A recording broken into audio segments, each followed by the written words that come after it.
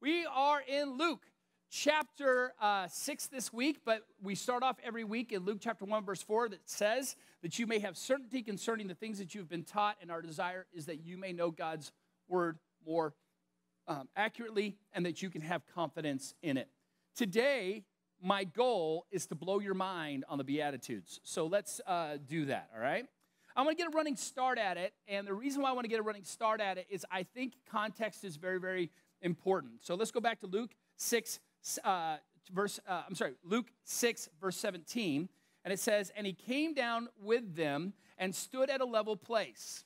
By the way, the King James Version calls this a plain. So example, there is the Sermon on the Mount, and this is called the Sermon on the Plain, because it says he came down with them and stood at a level place with a great crowd of his disciples. Please remember that.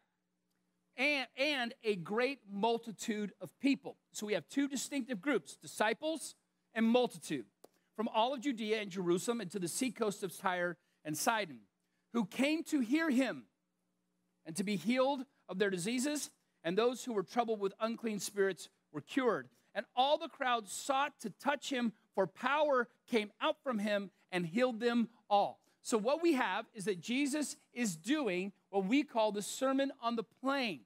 Now, I need you to understand something about this. The reason this becomes important is this. Jesus most likely spoke the same messages multiple places.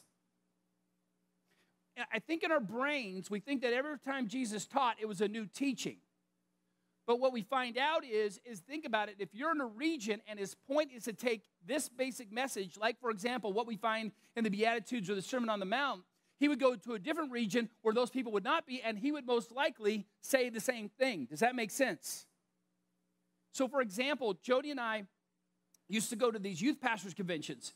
And in these youth pastor conventions, we would get really excited. There were different speakers that we really liked. And so we're like, woo, right? And so you're like, we're going to hear, and right now Francis Chan is big, but back in the day we were hearing Tony Campolo and we were hearing other people. And the thing that was interesting is we would go to a different conference and we'd like, hey, Tony's here. And then Tony would show up and give the same message that he gave at the last one. Does that make sense? Because in his mind, new audience, why work up a new message? I'll just give the one I gave before. And that's pretty common because, again, the idea is the audience is different. And in the same concept, Jesus would be going to these regions and most likely would be saying the same messages. Therefore, the message on the Sermon on the Mount looks very much like the message of the Sermon on the Plain. Does that make sense? So we have two instances where the basic information is the same. Matthew takes the Sermon on the Mount. Luke takes the Sermon on the Plain, and in doing so is trying to express this message that Jesus was trying to get across of what was different about the kingdom that he was bringing. Example, you have heard it said that if someone hits you, takes out your eye, you take out his eye. What does Jesus say? If someone hits you on the right cheek, you turn him to the left cheek, right? That message, he would have wanted to say that not only in Judea, but also in Jerusalem. Does that make sense? He's going to want to get that message because it's changing the very perspective of how the law was seen. So I need you to understand this, but this is the part where I think I might kind of blow your mind. And he lifted up his eyes. This is verse 20. This is where our text starts. And he lifted up his eyes and eyes on his disciples and said, "Blessed are those who are poor, for yours is the kingdom of God." Oops, don't go any further. It says, and he lifted up his eyes on his what? Disciples. He's got two groups here. He has a disciple group and he has the multitude. Now watch this. When it says when he lifted up his eyes on his disciples, you have to understand this is different than we expect. The Beatitudes are not for the masses. The Beatitudes are for the disciples. So when he says, blessed are those who are poor, he's not talking the poor of the world. He is talking about a disciple who is poor. That is different than Jesus giving a message to the masses who are poor. But I know that you and I, when we read this, we go, oh, this is Jesus' message. Blessed are the poor, right? That's not his audience. his audience, because we are told there is a multitude and a large group of disciples, his audience is his disciples. Look at Luke 7, just to show. At the end of this chapter, all this teaching that we're going to be doing over the next few weeks, Luke 7:1 says, and after he had finished all saying this in the hearing of the people. So this entire time, from 6:20 all the way to 7:1, who is he teaching? Disciples. But the other people are listening in. I want to say something to you. Please grasp this. Some of you right now would call yourself disciples, and some of you right now are listening in. And that's okay, and you are welcome. But you need to understand that when you are listening in, there may be, from this stage, language, concepts that may be too difficult for you to grasp, not being a disciple. Let me illustrate that. When I was in college, across the way from us was Cal State Fullerton.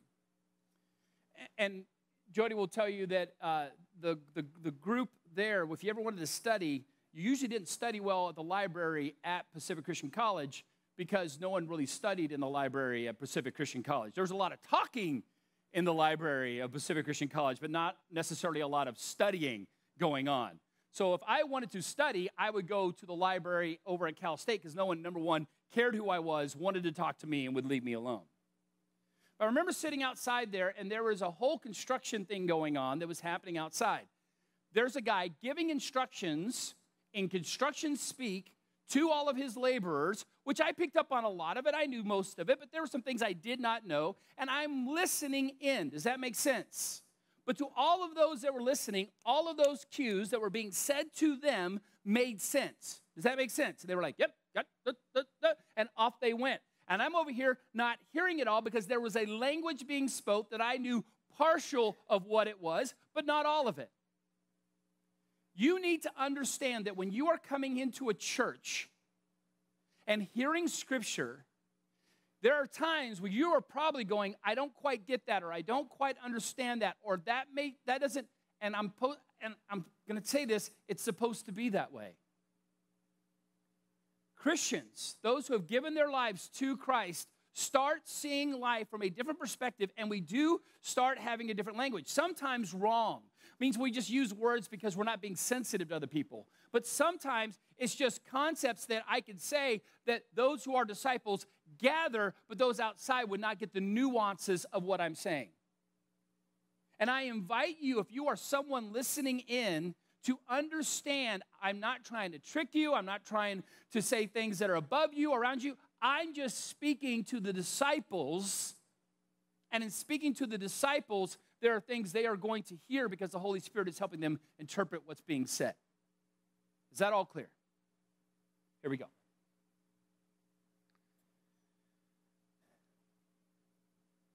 Blessed are you who are poor, for yours is the kingdom of God. Not the poor. Disciples who are poor.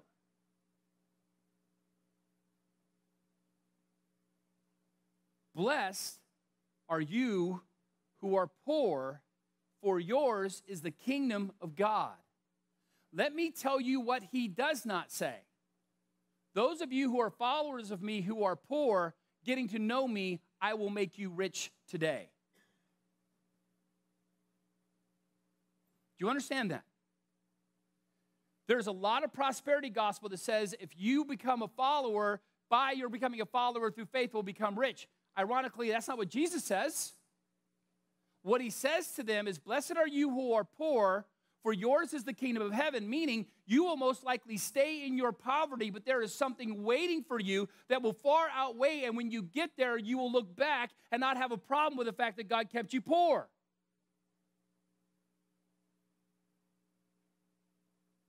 And that's hard.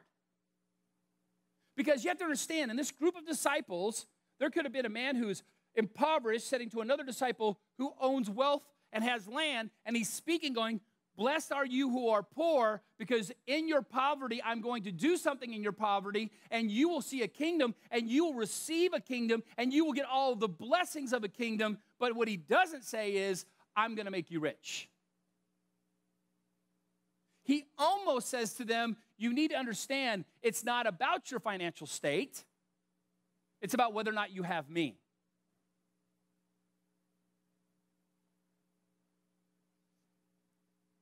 Blessed are you who are poor, for yours is the kingdom of heaven. By the way, present tense. Right now, yours is the kingdom of heaven. You've gotten what you need, which is you get heaven. You get this. It's yours. As soon as you accept me as my disciple, I'm yours. You get this. Present tense. You're in. You're in the kingdom. Blessed are you who are hungry now, for you shall be satisfied. This is future. Yes, you will struggle with your hunger. You will struggle with this place, but there is a time in which you will be satisfied.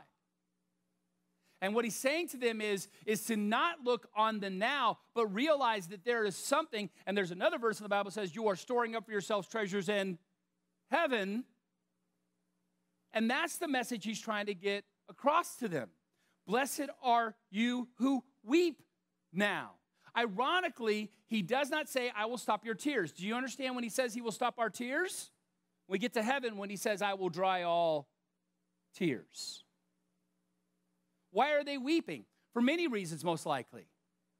But their weeping most likely is coming to this fact that they're giving themselves over and are being honest with their sin and are coming to this place. And he says, blessed are you who weep now, for you shall laugh. Future tense. Hang in there. And blessed are you when people hate you and when they exclude you and revile you and spurn your name as evil on account of the Son of Man. Folks, this is the non-peppiest pep rally of disciples you have ever had. He is looking at them saying, yes, your future is hate by others, exclusion by others, being reviled by others, spurned by others, and all on account of my name. If you accept my name, this is what comes with it. And we sit, and this is the most difficult message to preach in America, because I'm telling you, those in third world countries do get what this means. The moment I tell my family I've accepted Christ, the reviling and the spurning and the hatred flows. And he says to them, blessed. By the way, the best translation I can give you that word is favored. Favored. Favored are you when people. So wait a minute. So what you're saying is, blessed, favored am I when I get all this negativity because I love the name of Jesus? Yes. And by the way, we're back to present tense. It's going to happen now.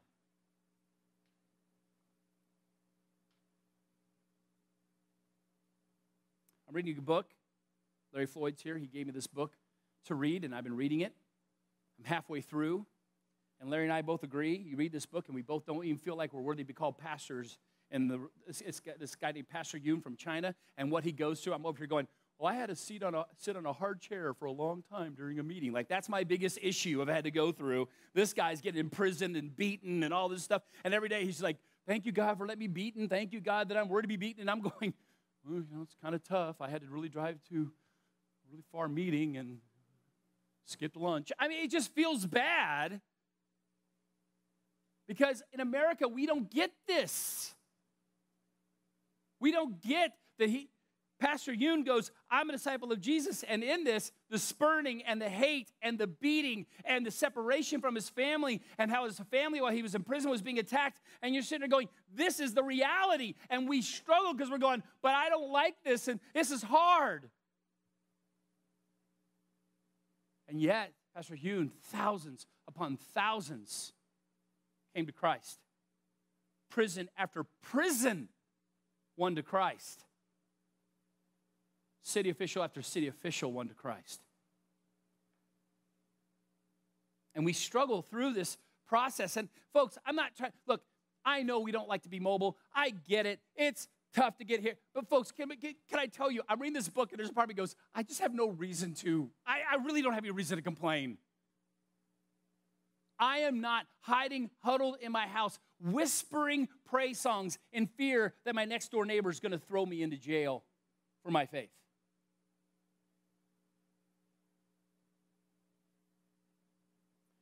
Blessed are you when people hate you and when they exclude you and revile you and spurn you and spurn your name as evil on account of the Son of Man, exclamation point. I think Jesus got a little heated at this moment. But I want to say something to you. Listen to the blessings of God from the book of Isaiah. Isaiah 41:10. Fear not, for I am with you. Be not dismayed, for I am your God. I will strengthen you. I will help you. I will uphold you with my righteous right hand. Isaiah 46:4, even to your old age I am he, and to gray hairs I will carry you. I have made and will bear and will carry and will save. Isaiah 57:15, for thus says the one who is high and lifted up, who inhabits eternity and whose name is holy. I dwell in the high and holy place, and also with him who is of contrite and lowly spirit, to revive the spirit of the lowly and to revive the heart of the contrite. Those are the passages that goes to those who are poor, who are hungry, who have been reviled. Those are the words of encouragement.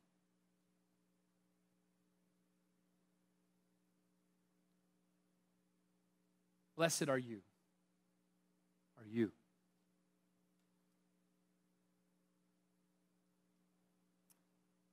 Rejoice in that day and leap for joy. For behold, your reward is great in heaven, so their fathers did to the prophets. Now, let me tell you something. That is not a future tense, rejoice in that day when Jesus comes. It says, rejoice in that day when you are reviled. Rejoice in that day when you are persecuted. Rejoice in that day when they hate you. Rejoice in that day and leap for joy, for behold, your reward is great in heaven, for so their fathers did to the prophets. Now, can I just tell you how awkward it would be when someone lashes out to you? I hate you because you're a Christian. You're like, woo! Yeah! It would change the mood, by the way. When someone comes in and goes, we're taking your house because your father Jesus, woo! By the way, you know who heard this message? His disciples. Because when the men flogged them, they leaped with joy and rejoiced because they were counted worthy to be beaten for the name of Jesus.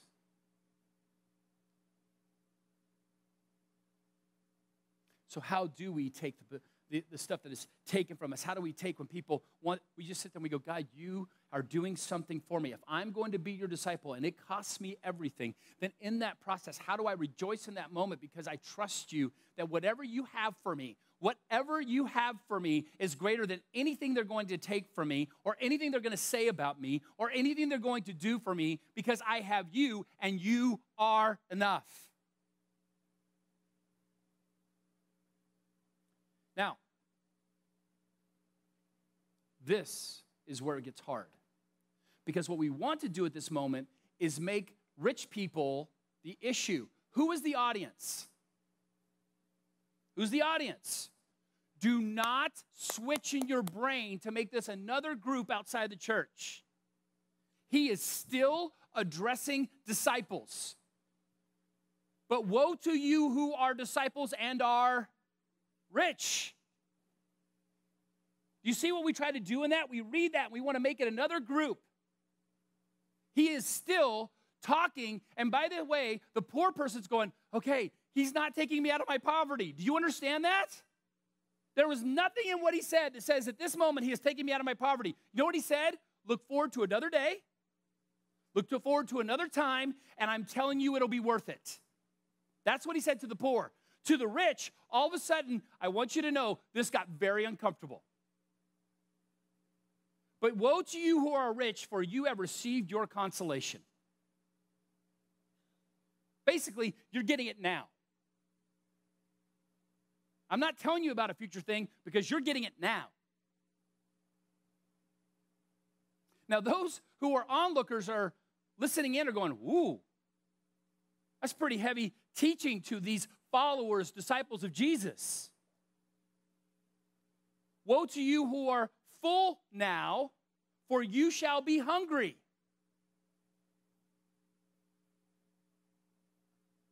Yeah, you're eating now. You're full now. But because that is what you want, a full stomach more than me, there will be a time when you'll be hungry. Well, you want to have your riches define you, that's great, then this is what you get in this life, but don't be looking to something later.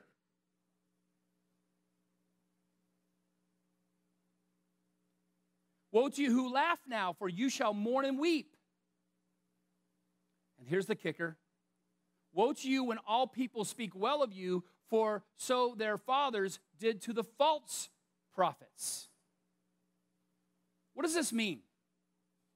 He's looking at the rich saying this: if you keep relying on your money, if you keep relying on the fact that you have made deals with everybody and everybody likes you, which means you've had to compromise to make sure everybody likes you, because if you hold, let me just say this, if you hold the line of Christ, you are going to upset someone.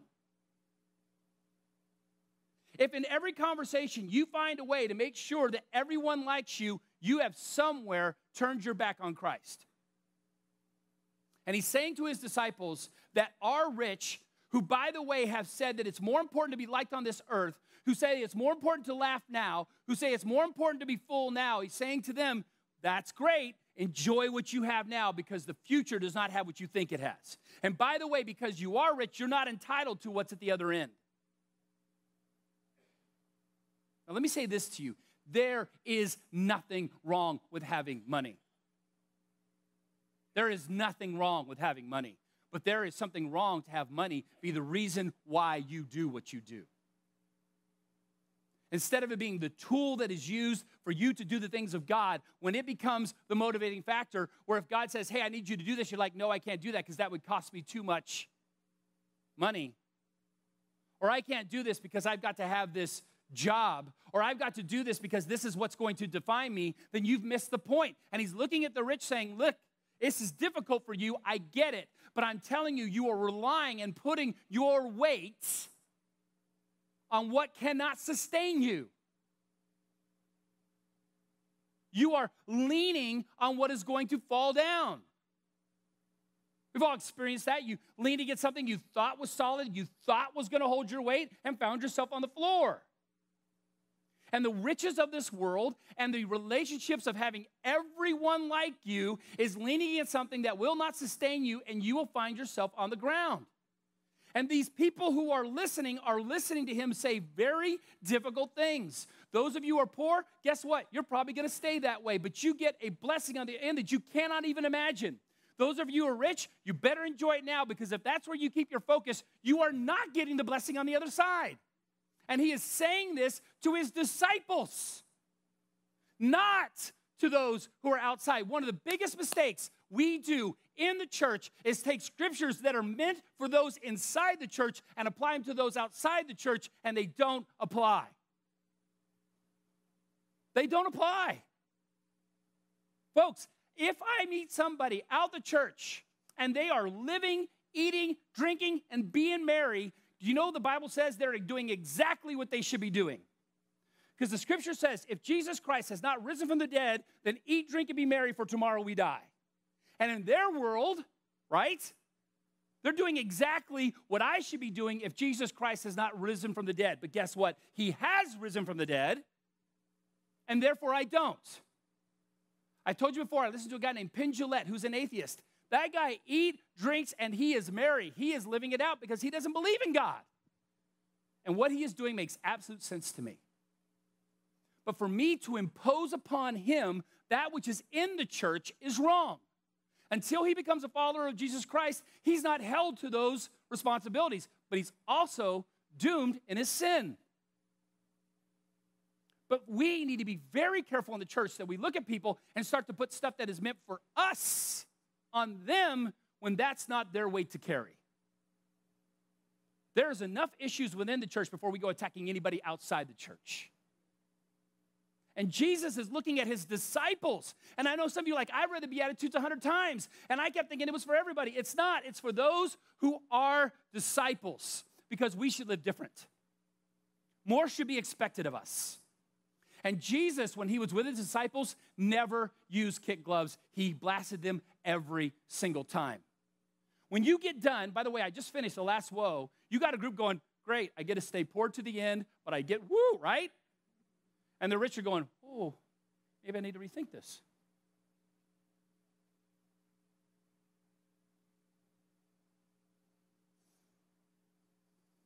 Disciples who are poor, hungry, weeping, and rejected are exalted with the coming of the kingdom. And disciples who are rich, well-fed, laughing, and socially accepted are brought low and judged. It comes down to this. You will either love this world and play its game, and with that, you need to understand you have limited the blessing on the other end, or you will understand that whatever God does to you in this earth, he has a blessing that is waiting for you that will make what you are going through seem like nothing and worth it. And I don't like preaching this sermon. I want to say, those of you who are poor, come to me, and I'll take care of you and make you rich. That's what I want to say. But here's what's interesting. Jesus is just fine leaving us in the place that we are and going, I can give you peace there, purpose there, and fulfillment there. I don't have to change your financial status, or I don't have to change anything to make me be real where you are. But this doesn't preach well in a lot of churches, so we avoid these conversations. Because those who are listening in are going, so wait a minute. So I come to Jesus, and there's a good chance that I get to stay in the financial state that I've been through the rest of my life? Yeah. Well, then don't sign me up, and I understand. Until you understand that you get something deeper inside that is far greater than what this world has to offer.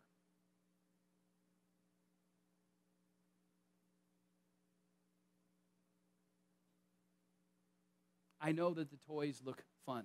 I know that the big houses seem, and I get that. But my question is this: do I want those things for the short time I have on this earth, or do I want him for eternity? Because that's what it comes down to. Had a kid in my youth group. I would have sworn on everything that I had known that this kid would have ended up being in the ministry. And he very directly said, nope, I want the stuff.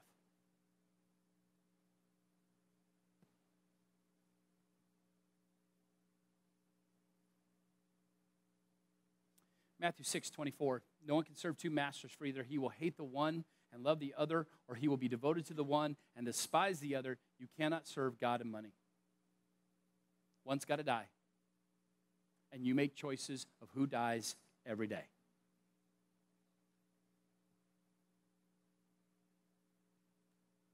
We're going to spend the rest of our time in James 4, 1 through 5. Going, you're supposed to be speaking in Luke. I can do what I want. James 4, 1 through 5. What causes quarrels? And what causes fights among you? I want you to think about that. Again, we're not talking about non-believers. This is a letter written to the church in Jerusalem. The audience is not the world. By the way, very little of the New Testament can be said it was written to the world. Does that make sense? Every Thessalonians, Corinth, Galatia, Philippi, those are all written to the church of that. Do you understand who the audience is? And again, do not make the mistake of saying to that which is for the inside on the outside. James says this, what causes quarrels and what causes fights among you? Within the church. Do you understand that? What causes quarrels and fights among you within the church? Context. Is it not this, that your passions are at war within you? If you find out a fight within the church, most likely you can come to find out there is a passion at war. I want my way. I want to look the way I want it. I want to listen to my style of music. I want the pastor to wear the clothes I want him to wear. I would like him to iron them once in a while. Whatever your fight is, it's because there's something in you that there's a passion. Oh, well, they chose to have their event on my night, and they knew it was my night, and they chose to do that because they wanted their event to be good and my event to be bad. Or I was dumb as a youth pastor and didn't know that I should have checked the calendar before I did my event. Maybe that was the answer. Maybe I shouldn't have been called before the elders because I chose an event to do it on the night of your event, trying to sabotage your event. Maybe you could have come to me and said, I think you're a little bit of an imbecile, and maybe you should understand you should check the calendar so this doesn't happen in the future. I'm sorry. I'm just going back in time. So the idea is that what happens is that in this, we get to our passions, and guess what? I rarely have found in myself, and probably most likely in you, we rarely think the best of people. We always think the worst.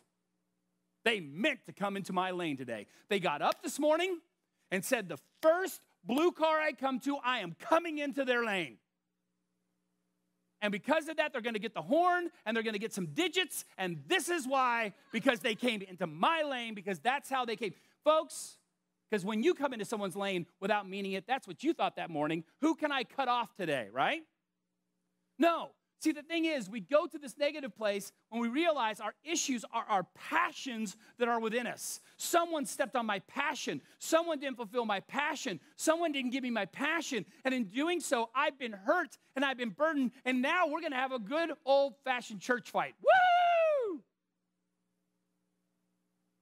When I started to name InRoads, I was sitting with a guy named Mark Leeper, and Mark Leeper goes, the longest sign he ever saw on the name of a church was 27 words long, which means they had split 27 times. Do you understand that? It was the First Congregational Baptist, blah, blah, blah, blah, blah, blah, blah. You know what I'm saying? It's like it was crazy. They had to add an extra board to the bottom of the sign to keep writing the names on the bottom of the sign because they had a good old-fashioned church fight over the fact that someone ordered the blue robes instead of putting on the choir in the red robes. If you don't think that's what happens, you'd be wrong. I've seen church fights over carpet and paint. When we first started InRoads, one of the reasons why they were those horrible colors is I made this statement. I made it horrible. No one liked them. Therefore, everybody was on the same page.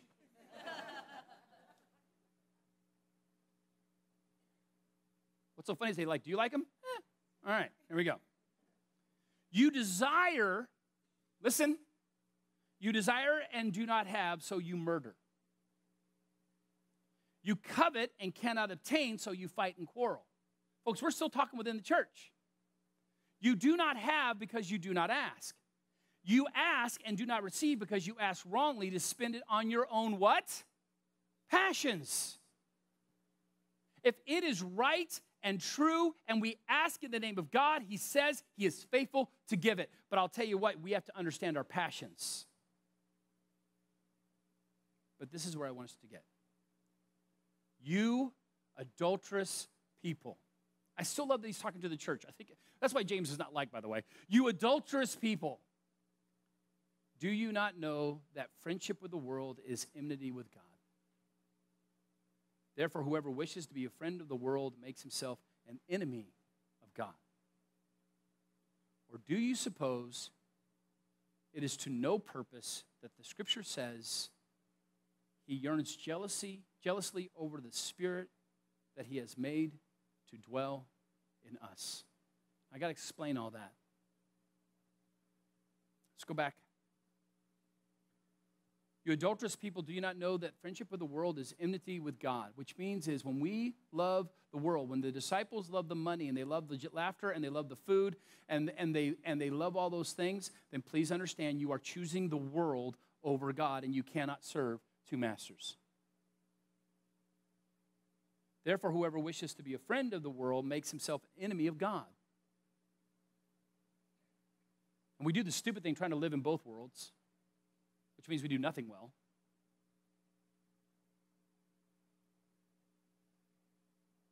Or this quote that is very powerful.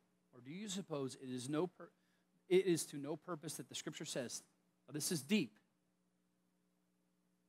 He yearns jealously, it's happening. No, I'm just getting old. He yearns jealously over the Spirit that he has made to dwell in us. Folks, I am spirit in here. I've been given a body of flesh, but I'm a spirit in here, and he is jealous over me. And when he sees this spirit take its eyes and put it on the things of this world, he gets very jealous.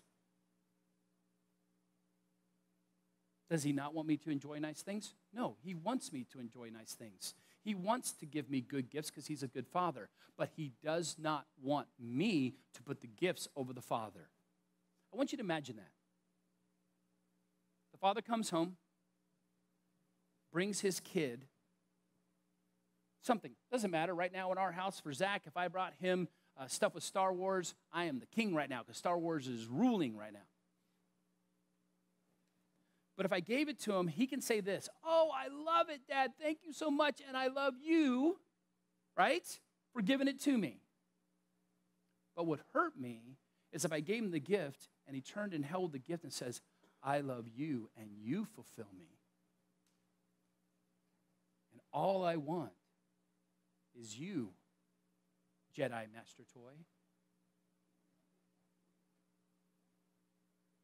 Jedi Master Toy, you fulfill me, and you're what I live for, and you're what I need, and every day all I want is you, Jedi Master Toy.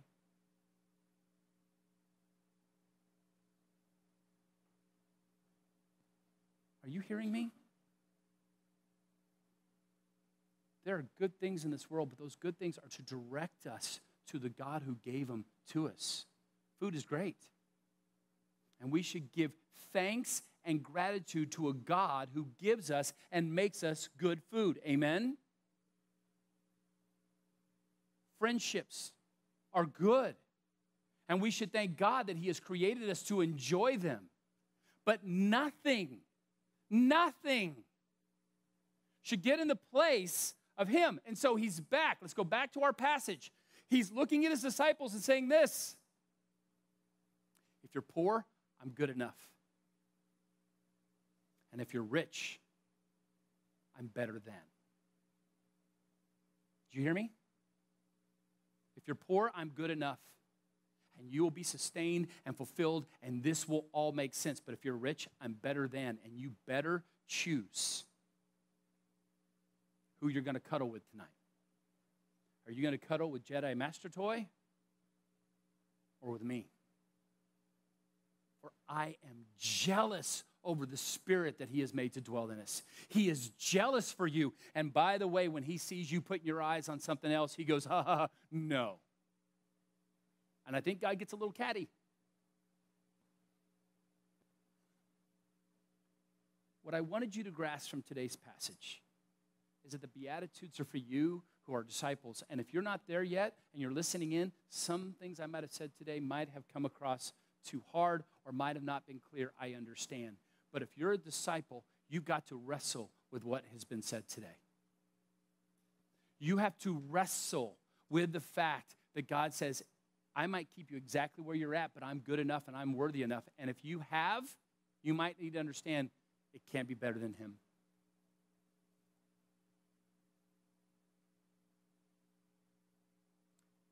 I will finish with this. The way the system works is that God blesses people. And in my life, it was Dr. John Schmidt. Dr. John Schmidt back when there was the Great Recession before Reagan and all that fun stuff, owned hospitals. Dr. Schmidt worked 9 months out of the year. In 3 months, he took off. That's good for a doctor. Go on vacation, hang out? No.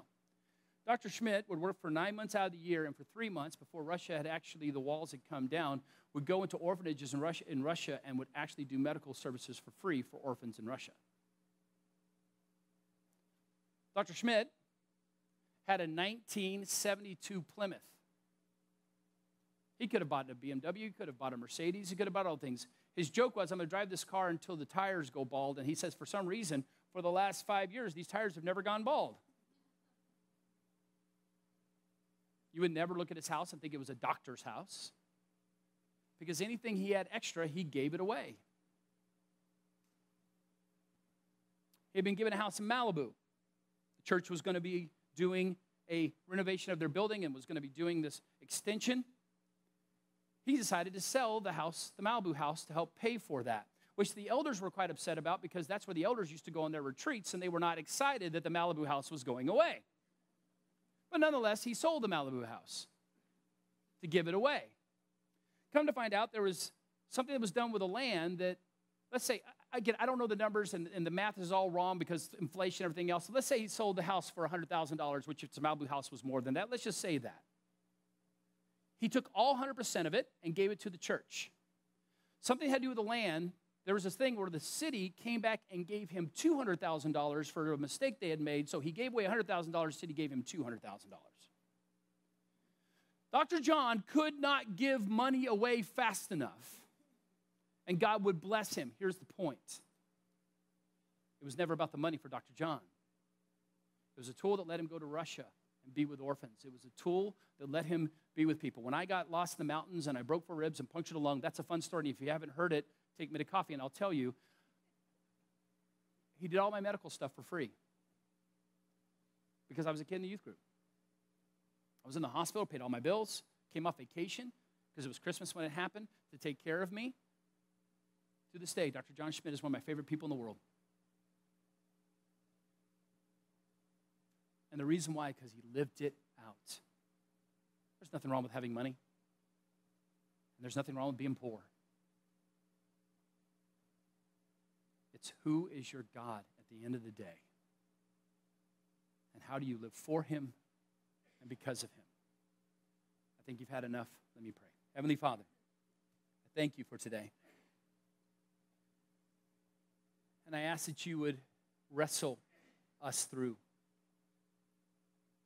I want this passage to be about the world. I want this passage to be about the poor. I want this passage to be about the rich that are out there. But that's not who you're saying it to. You're saying it to those who call themselves disciples, who say that we're following you. And you're challenging us to go deeper and to go truer and to be in the right place because of your love.